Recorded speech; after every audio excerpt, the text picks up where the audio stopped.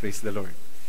And today we're going to look once again at the book of Exodus in the telescope of healing. Amen ba ho yun? No?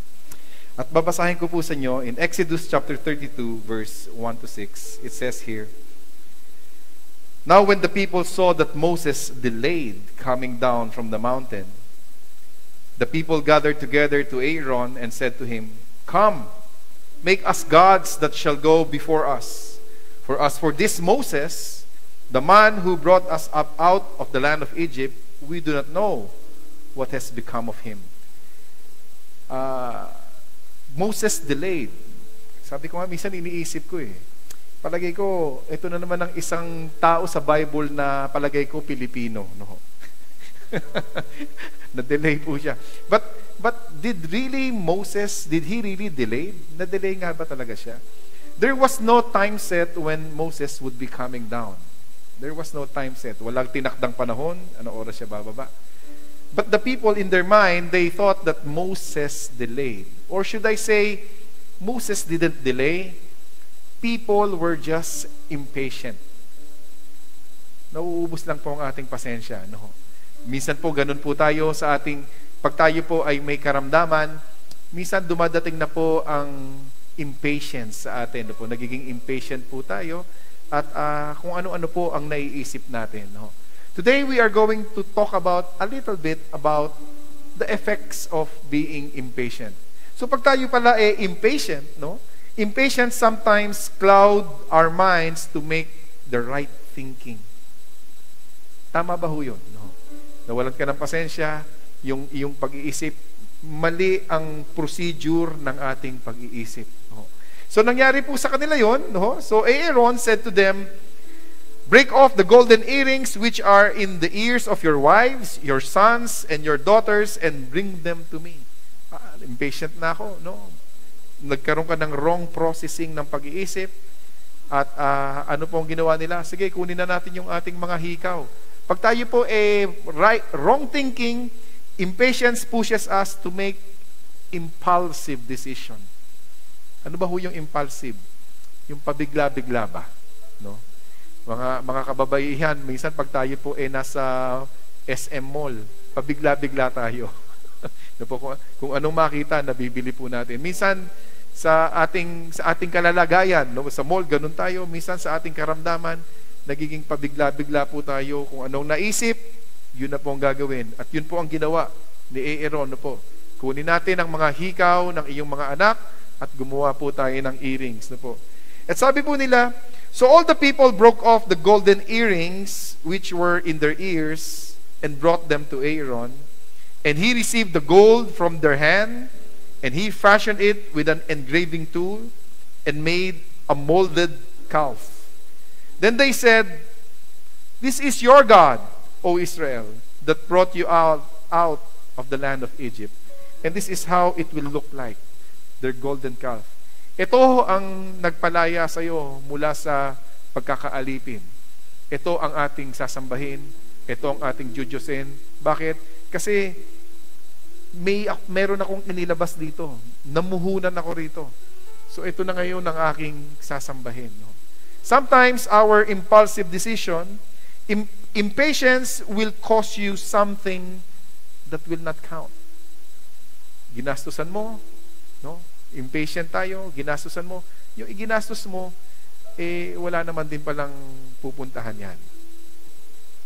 It costs you something but it doesn't count.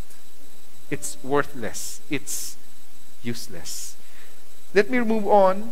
"So when Aaron saw it, he built an altar before it, and Aaron made a proclamation and said, 'Tomorrow is a feast to the Lord.'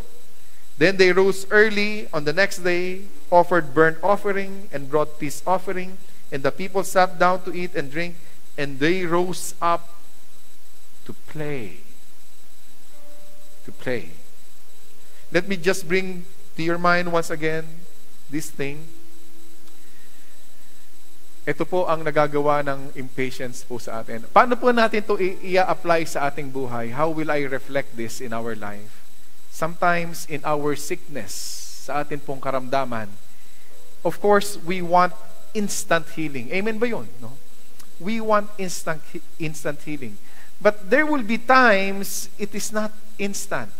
In times, God will test our patience. Will we really cling to God? Will we really hold on to God? Tayo po ba ay talagang kakapit sa Panginoong Diyos? Will we really persevere in prayer?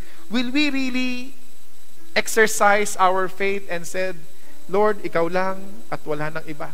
Talaga ba tayo magiging pasensyoso? Or pag nagiging impatient na po tayo, instead of God only in our life, we look for something else.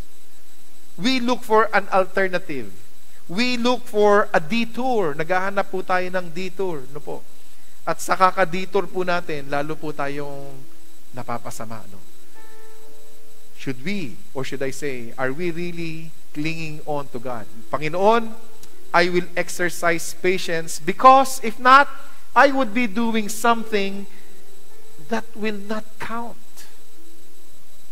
Or it might even prolong my sickness. Minsan po sa aking anak, sa aking anak na panganay, ito po ang lagi kong sinasabi sa kanya, no? Anak, you have to pay now and play later. Sa iyong pag-aaral, you have to pay now. Pay attention to your studies. Later on, you will play. No? Because if you do not pay now, if you play now, you will pay later. Lagi ko po sinasabi sa aking mga anak yun, no? Sa kanilang pag-aaral. Tiyagain mo ngayon, balang araw, you will harvest the fruits of your labor. But if you will play now, later on, you will pay. Same goes with our situation right now, kung ano man po ang kalalagayan po natin ngayon. I pray that we will pray now. Amen ba ho yun? We will pray now and later on, we will play. Amen ba yun? Na po? Maglalaro po tayo later on. We will pray now. Hallelujah. And what do I mean? Let me just put in one word. No po? It pays to wait upon the Lord. Sa Panginoong Diyos ako maghihintay. Sa Panginoong Diyos ako, bubunuin ko to sa presensya ng Panginoong Diyos. Bubunuin ko to sapagkat naniniwala ko kung bubunuin ko to sa presensya ng Panginoong Diyos, sa aking paghihintay, may katugunan ng Panginoong Diyos sa aking buhay. Hallelujah. Hallelujah. So ngayon po, we will pray now. Amen. And when we pray now, we will exercise our faith. When we pray now, we want God to see our sincerity in our prayer. And we allow God to move mightily in our midst to answer our prayer.